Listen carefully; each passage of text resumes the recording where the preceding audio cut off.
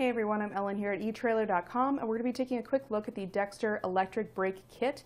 This comes with your left hand and right hand side brake assemblies for your trailer, so if you're adding brakes onto a trailer that didn't have them before, this is a great way to do it. It's a much easier install than putting in a hydraulic system. You don't have to worry about running hydraulic lines or getting an actuator for your trailer. All you really need to do is put these guys on there, connect power and ground, and you will have to get a brake controller if you don't already for your towing vehicle to be able to actually make these work. But other than that, it's pretty simple, and it's just an electric connection between the vehicle that you're towing with and the brakes. So really easy way to get those brakes added onto your trailer. Let's take a little closer look at these guys, make sure that they're the right fit for your specific application. They are 12-inch diameter brake assemblies, and they measure 3 3/8 inches wide. So these are going to work for the ALKO Hayes axles only. So if you have that style axle, this should be a good fit for you. They should work with most of your standard hub and drum assemblies, including Dexter, Lippert, and ALKO Hayes. So just keep that in mind. As far as the actual brake assembly goes, you don't really have to worry about making any kind of adjustments, so there's virtually no maintenance with these. All you need to do is just make the initial adjustment whenever you first install them, and that's going to be by adjusting the little dial down at the bottom, just like you would with any other brake assembly. But once that's done, that's the only time you have to do it. After that, it should automatically adjust as those brake pads wear down. The brake pads themselves are bonded to the side of the brake assembly, so you don't have to worry about any rivets causing damage to your hub assembly.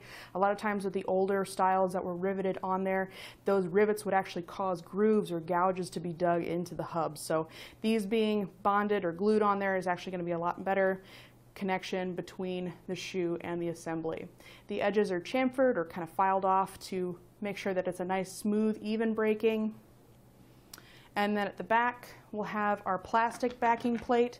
This is kind of nice because it means that we don't have to really worry about this ever rusting out. It's plastic, it can't rust. So this is going to kind of be an advantage over some of the metal ones, which can rust out. And this just protects the rest of the assembly from water and everything else getting in there and gumming up the works. The rest of it on the other side is going to be covered by your hub, so you don't really have to worry about that too much.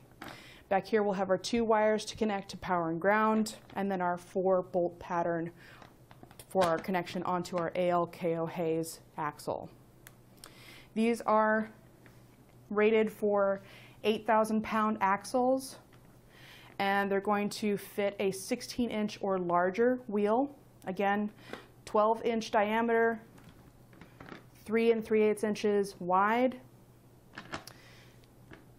They are made in the USA. They do come with that mounting hardware, as you can see down there, the nuts there. These do not come with the plugs for the back of that backing plate to plug them up. It's not a huge deal. You can get those plugs sold separately. They just kind of keep out any other water and dust and debris from getting into the assembly, but it's just a pretty small hole at the back, so it's not really that big of a deal. But if you want to find those, you can find them right here at etrailer.com, and if you don't have a brake controller already, you can also find those here at etrailer.com, so check them out. We've got a lot of other accessories available for your trailers, so if you have any other questions, we should be able to help you out. Thanks for watching.